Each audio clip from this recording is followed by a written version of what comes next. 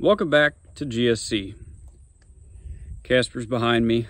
We're going to kind of do a couple of videos here. The first one though is about fuel pressure. So a lot of us know that these trucks have issues with the tank sock clogging. So I'm going to go ahead and flip this around and explain to you guys how to test for that, because I've had multiple phone calls and texts and other ways of communication the last couple of weeks of guys having idle issues, trucks that are dying, not running well, lack of power. So you could probably guess why we're doing this. We'll talk about it. So we're going to talk about this whole fuel pressure thing. I've got a couple of guys that have called that had a clogged tank sock on the end of the sending unit. Unfortunately, I don't have a sending unit here anymore that I can show you what clogs. It's basically a white pre-filter that slips over the end, over the pickup tube. And once that sucker gets clogged up with debris, sand, silt, mud, fuel debris, whatever, you can basically count on one hand of how long it's going to run before it stalls. So the way that you can test for this is use your stock filter head and throw a gauge in the top, or you can go ahead and use your T-drain and put a valve in that, or use your valve on it rather, and put a gauge on the end of it, and just watch your fuel pressure. Start the truck, let it idle, and when it dies, record the number that you see. If that fuel pressure sucks down to zero nearly instantly, you know that you automatically have a problem with A, the oil pressure switch, B, the lift pump, or C, possibly a tank sock that's clogged. So we'll get a little bit more in depth with that.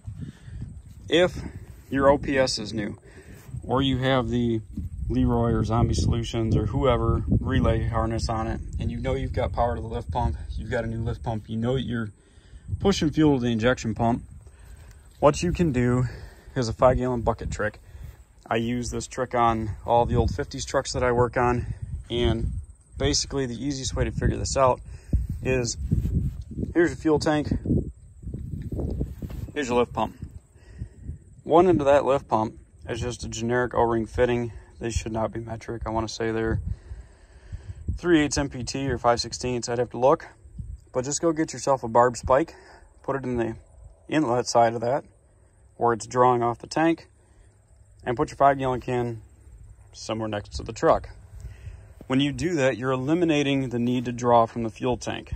When you're not drawing from the fuel tank, you can see if you get consistent pressure. Put your 5-gallon bucket down, let it draw through the lift pump, and then come back to the engine bay and record the numbers that you see on your fuel pressure gauge.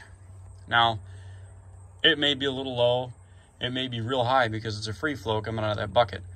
But if you can run for 5 minutes straight and you see no shake or waver in the gauge, it's a pretty good sign that you'll need to go ahead and figure out what's going on with your fuel tank.